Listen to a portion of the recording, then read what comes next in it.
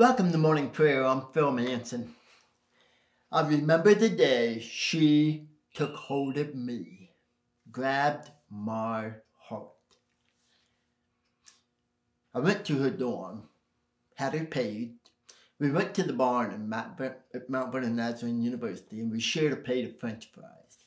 After that, we walked around campus and then we sat under the eternal flame, which was, at that time, there was a gas shortage and it was known as the occasional flame.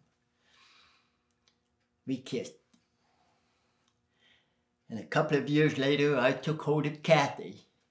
And a couple of weeks ago, we just celebrated 43 years of marriage.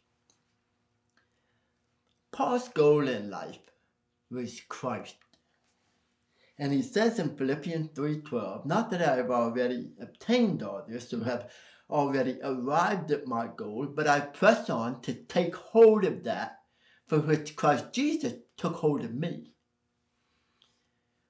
Paul remembers the day some 30 years earlier on the road to Damascus when the risen Christ took hold of him. Paul was on his way to arrest and persecute Christians, when instead he was arrested by the bright light of Christ and drafted wholeheartedly into the service of the King. Paul pressing on and striving to capture Christ at the end of his life is only possible because Christ first captured his heart. This upward call originated not with Paul, but with God. And it's the same for all of us. Os Guinness, in his book, The Call, said, "We cannot find God without God. We cannot reach God without God. We cannot satisfy God without God," which is another way of saying that our seeking will always fall short unless God's grace initiates the search and unless God's call draws us to him and completes the search. That's a marriage.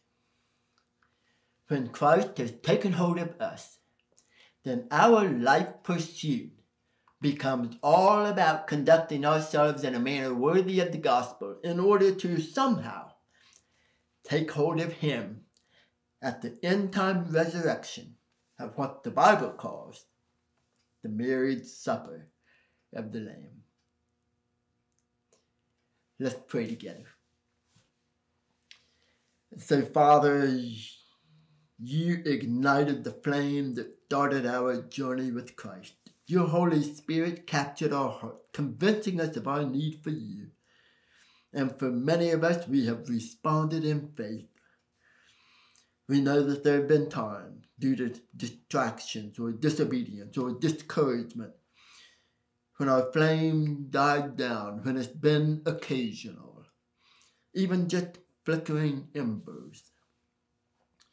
Lord, through the enabling power of your Holy Spirit, I ask that you fan into full flame the gift of God, for you have not given us a spirit that makes us timid, but a spirit who gives us power and love and self-discipline for the journey.